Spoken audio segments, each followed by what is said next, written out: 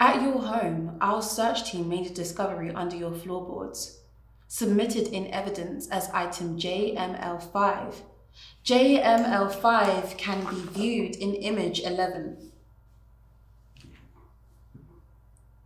Used banknotes in the sum of £25,000. How do you account for this finding, Mr. Nikolaev? No comment.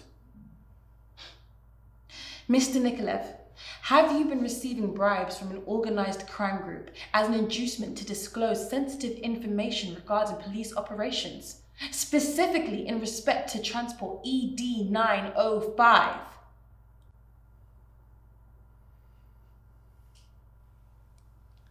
Mr. Nikolaev, whichever way you want to play this, it is at no odds to me. I've consulted with the Crown Prosecutor in respect of conspiracy to commit robbery and malfeasance in a public office, and I'm satisfied the threshold has been met to charge you with these offences.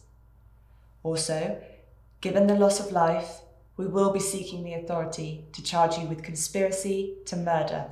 As you may know, if charged, conspiracy to murder carries a life sentence. No! Wait. Come on, Sergey. They never said people that killed. Who did? Who contacted you, Sergey? Her said her was from the betting company. A woman? Her said they had policy of people with big debts offering a structured repayment program. Her took details of me, everything. Her used personal information to find out all about my private life. And if I don't do what her said, her would tell my family. Can you describe this woman, Sergey? Young, dark hair, mixed race. This woman, how many times did you meet her? Just a couple of times.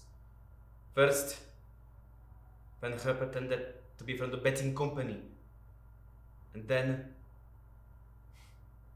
when her blackmailed me. So after that, how did you maintain contact with this woman? No way. Any leads you can give us tracing this woman, Sergey? This will allow us to show the court you've been assisting us regarding our inquiry. Da. Shorten my sentence, yeah? Da.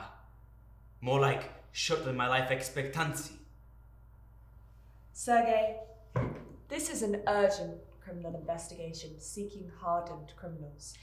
3 police officers were murdered in cold blood. We need to find these criminals and put them behind bars. If you have names, and you aren't giving us those names, this is only going to get worse for you. Sergey, we're offering you a lifeline here, mate. I know what you're up to. Don't act like I don't. What are we up to, Sergey? Protecting one of your own. Her's the one pointed the finger at me.